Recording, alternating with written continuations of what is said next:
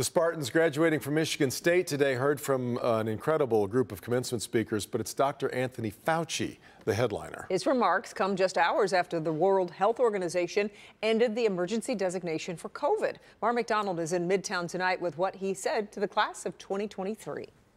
Kimberly Devin, Dr. Fauci used COVID as a way for these students to draw life lessons. Let me show you.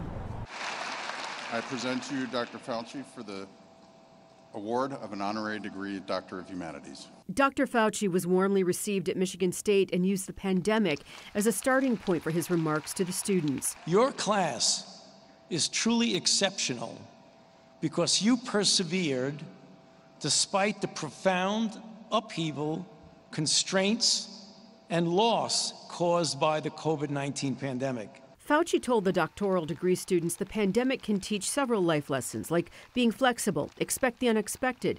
And then he veered into the meat of his address, which was the importance of science and the rise of anti-science sentiment. But unfortunately, during the COVID pandemic, a significant anti-science element arose in our society that is now quite vocal. Fauci told students the sentiment seeds more than just distrust in, say, vaccines. The rise of an anti-science sentiment is part of a pervasive and larger, even more troublesome problem in our society, what I refer to as the normalization and the acceptance of untruths.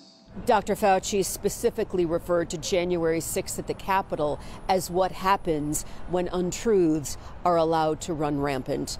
We're in Midtown. I'm Mara McDonald, Local 4. All right, Mara.